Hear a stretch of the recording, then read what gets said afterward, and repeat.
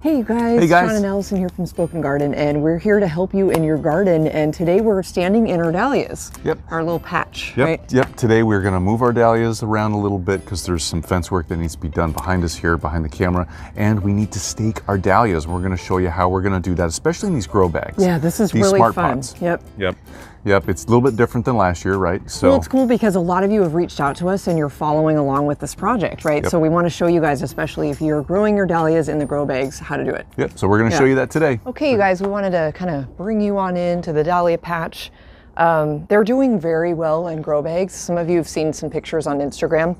So as you can see, there's a variety, you know, different colors. Some of them haven't bloomed yet, but they're about to pop. Yep. Getting ready. We have some absolute favorites in the mix here. I have to show you guys on the way in. Beautiful. This is called Gallery Art Deco. Look at those colors and just it's just so delicate and beautiful. Man. Yeah, it's very vibrant. Oh, I love this one.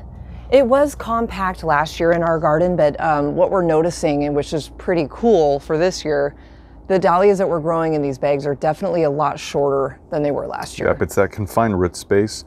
And that controls the top of the soil growth above the ground growth too. So it's good. It's all good. They're balanced out well. They're doing all pretty healthy. So got nothing to complain about. I know, and we're liking it because we didn't have a lot of space anyway, since we're cramming these in this side of my mom's yard. You can see we've got some deadheading to do. We've got some leaners too. Some exploders in there. But the stems are starting to lean, and that's why we're coming out here and we wanted to stake these and show you how we're staking them in these pots.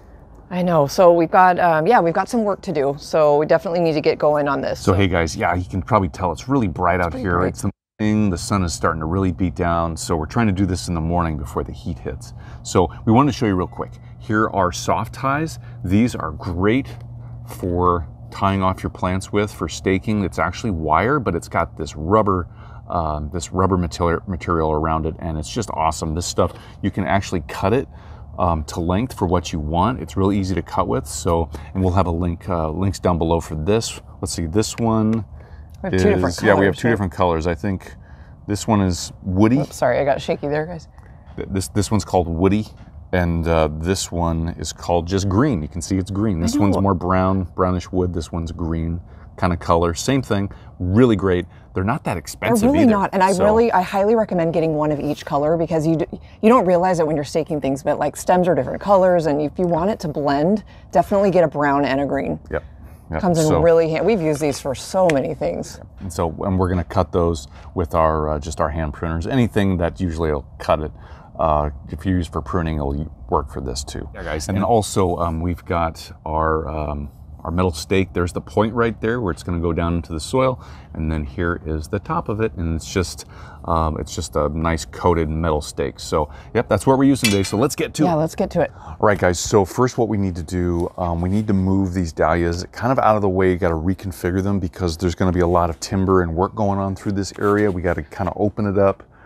We don't want anything hit, that type of thing, damage. So we're going to move some of the dahlias a little bit further down that way, and we're going to put some of them over here along the side of the garage to make sure there's a nice wide open area right here. And then after that, then we're going to show you about staking them. So first we're going to move these. So, and again, I don't know if you mentioned this, but my mom's having some fence work done behind Sean back there. So okay, let's start this over here. Another small one, maybe. It's either that one, or this one. Well, yeah, that one, I think. Yeah. Luckily, we got handles with these bags. If you're thinking about these smart pots, they're awesome, by the way. Definitely get handles. Because they offer them without handles, too. It's so helpful to have these. It's a little bit more money, but so worth it. Because, we've had to move these multiple times already. We've moved these so many times. Yeah. Oh, this one is so beautiful. Love this dahlia. Foliage. So, let's see. We can put some in here, and then we can leave some of them over there too. Yeah. Oh, spiderweb. How cute! We put an orange dahlia in an orange bag. I think we did that on purpose.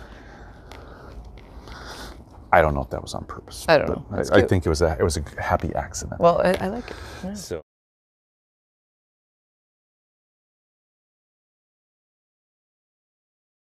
All right, guys, we got the plants moved. Now we got to stake them, right? So you can see back here, and you might have saw in the video just before this, the part of the video where we had one guy over here. If you look over here, it just started coming right over. Oh, that was There's so this pretty guy. too. Look how Yeah, so beautiful this definitely needs to be staked. It's just top heavy, you know? It gets top heavy. Sometimes birds will land on these guys too, and it just takes them right down. So we need to stake, you know, this stem right here. I'm going to put it right down there.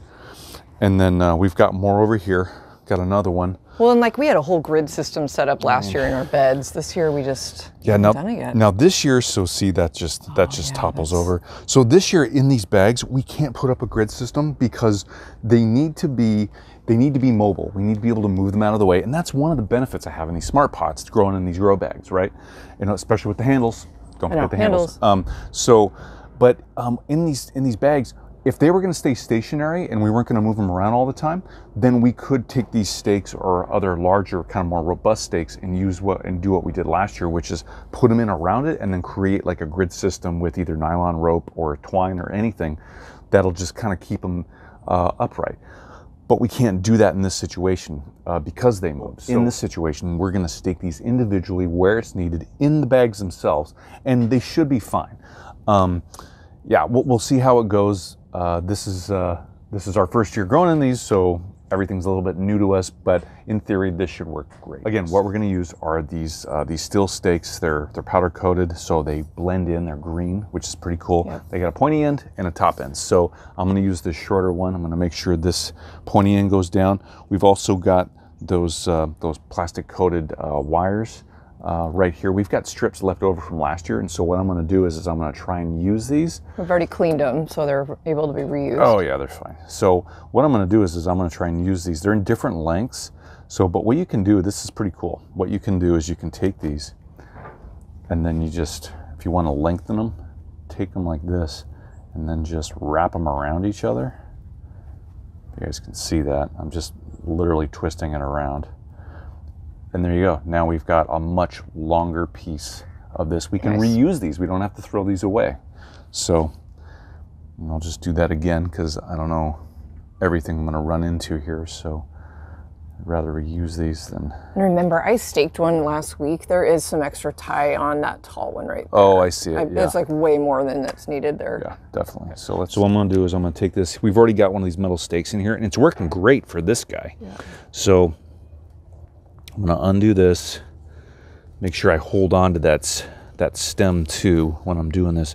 I'm going to restake both of these, retie both of these further up on the stem because the weight's up here. Yeah, if you go too low, it can snap because it's not close enough for being stabilized closer to the stake there. Good catch, honey. So well, you know, different set of eyes and all that.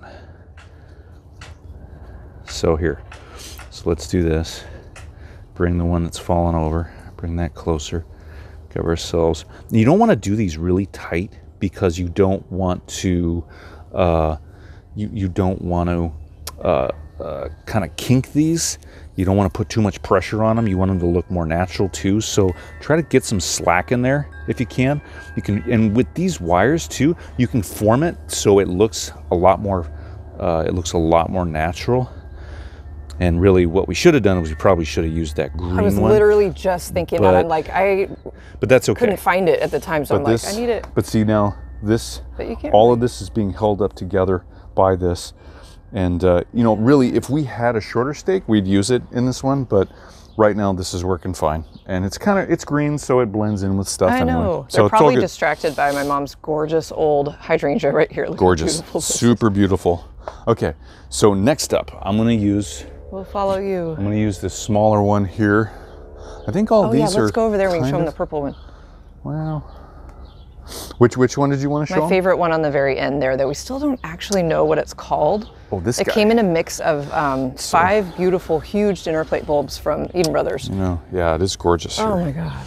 It was so much bigger last year too. It was huge. So now another pointer for this, guys, is when you stick this down in here, remember there's a bulb down here. There's a tuberous root down here. So you don't want to stick this through that. So you got to be off to the side. You can't be right up next to the stem. So if I do this, what I'll do is I'll go in here and I'll say, I'm gonna put you right here. I'm gonna put, so see, here's all of our stems in right here. Chances are that tuberous root's in this area. So what I'm gonna do is I'm gonna come out to this area and push down, try and push down, but go slow enough. So if you hit something or something's there, it's blocking you, don't push all the way through it because you don't want to damage that root, right? So, okay. Oh, you said root, not root. Oh, yeah. Been getting a lot of comments about that lately. So I guess I just say it differently. Some people Roots. had a problem with that. I don't even hear it because, I don't know, potato. Yeah, right. I think it's hilarious. People have been we've gotten a couple interesting comments lately about the way Sean says that, and they're kind of rude. We just deleted their comments, you guys, because we don't want that kind of negativity on our website, on our YouTube channel. Get a kick out of it. So, by the way, so getting back to business. I know, sorry, I'm off topic. No, it's okay. This is going to be too short to encompass all of these huge blooms that are really heavy. So we can try and use this for part of this. And what I'm going to do is, I'm going to go up high. Again, this is the brown one, but that's okay. And let's get these a little bit closer to each other here. I have a hort question for you when you're done with that, honey. Okay. Just a minute. Okay, go ahead. So, horticultural question for Sean. Down here, so we have a ton of, and I probably already know the answer, but people might be wondering, why are there so many just dried out, kind of brown looking it's a good question. What's going on is, from what I can see here, the soil's not dried. There's plenty of water in the soil. These are well hydrated. You can tell because the leaves aren't drooping. There's nothing to indicate really that the plant's lacking any water or it's too much water. What's going on here? These are just older leaves that aren't getting a lot of sun or enough sun. That's what I figured. So they're just dying off because the plant doesn't want to put resources into leaves that aren't going to actually photosynthesize and be efficient. So it just literally just lets those die and takes all the resources and brings them back up to the top of the plant. Okay. And that's perfectly fine. If you do see this, we should probably remove these so they don't harbor any insects or diseases, because we can get powdery mildew on these dahlias. They are susceptible to that. It will get on these leaves, and we don't want this to harbor that, because last year we did have a lot of that at the end of the season. So so we'll come in and we'll cut those out. Those off. But okay. don't be alarmed if you see this down below. If the rest of the plant's looking good and it's not drooping or there's nothing else going on, don't let this bother you. I'm so glad you answered that. Because you know me, I am a bit of a dahlia alarmist. Yes, but that's good because we care about our dahlias. Hold on. So I'm distracted for a second by this. So let's do this. Okay. Gosh, it's so pretty. Okay, where are we going next? Okay, so what I'm going to do is, because I'm not done over here, so I wanted to go and get some more of our tie-off material here. Here's the green one. I'm going to unwrap this. I'm going to show you. So this comes right off. Comes in these neat little rolls. Pretty cool. Easy to store too. So what I'm going to do is I'm going to take this and let's see, where was that one? That one's encompassing that. So I'm going to take this, kind of come up here. I'm going to fit this as best I can. Oh, there it is. Okay. Yep. So what I'm going to do is I'm going to bring this in and then bring that around. I'm going to try and get it kind of snug, but not too snug. I'm going to do this. So here we go. I'm probably going to cut it right there. I just fitted this. Just fit it here. Just take your snips here. If you want, just cut it. That's all there is to it. And what I did is on these snips, there's a little notch at the end of the blade right there. Perfect for cutting this because you can see it just gets right in there. See how that fits there? And then it just cuts it. So here I'll show you. So watch. There you go. It just cuts them. So yeah, these Coronas, not all the Coronas I think have this, but the ones that do works really great. So, okay, so what I'm gonna do is just take this. I'm gonna match those up, do that, bring that down. Just do that real quick so that kind of stabilizes that. You can see I made pretty much all of my, not all of them, but some of them, the twist ties and stuff, they're kind of hidden over by this stake, because what I'm gonna do is, if you take a step back there. Oh, but we can't, we have to be close. Well, hold on, just take a step back. So I'm gonna turn it around. So beautiful. And so what you're gonna see now, after I staked it, is you take a step back and you look at it.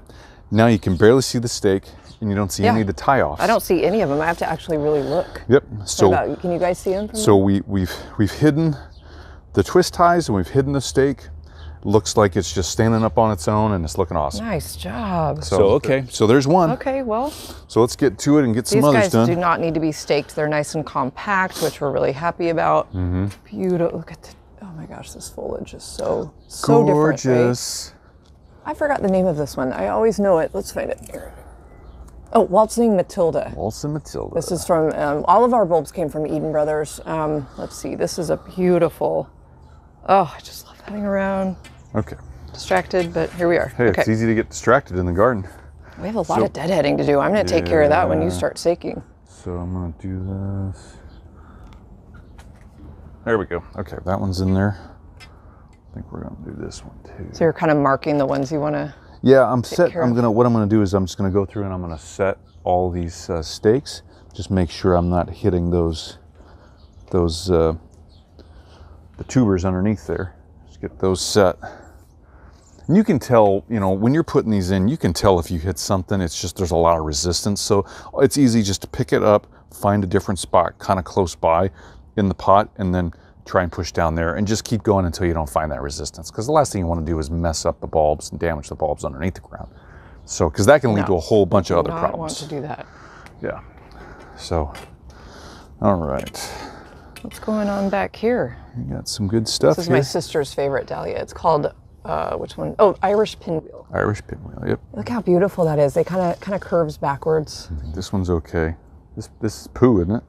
That is poo? Not poo. It's not poo? Again. Where's poo? Poo is right back here. Poo needs to be staked. Oh, poo. Oh, I got a stake. Yeah, I got a stake. This, sorry guys. Is this another Irish This Pinwheel? is poo. Oh, poo is so cute. I love that one. That's one of our favorites. Oh, poo. Okay, so there's that. What is that one? Bonanza. Oh, Bonanza. Bonanza. Gosh, you move these out of the... I used to know these all by heart, and now that we've moved them all, it's just chaos. That's okay. That's okay. Makes it fun. Does. Makes you feel alive. All right, so here we go. All right, so while Sean is gonna get this going and get these all wrapped up, I'm gonna do some deadheading. So let's get to it. Sure.